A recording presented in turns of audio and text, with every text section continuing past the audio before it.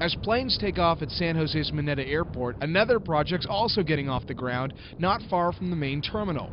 This big empty parking lot will soon house a fleet of planes owned by the Google guys, co-founders Larry Page and Sergey Brin, and chairman Eric Schmidt. It's, to my knowledge, the largest single general aviation construction project in our industry.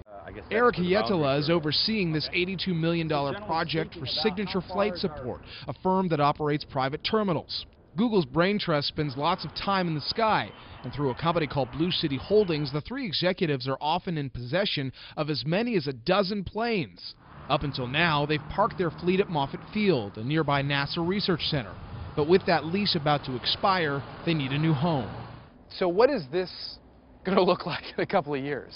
Well, this is the future site of Signature Flight Support's new fixed base operator. And what we're currently standing on are 44 acres. We're going to occupy 29 of it in terms of hangar, office space, and executive terminal.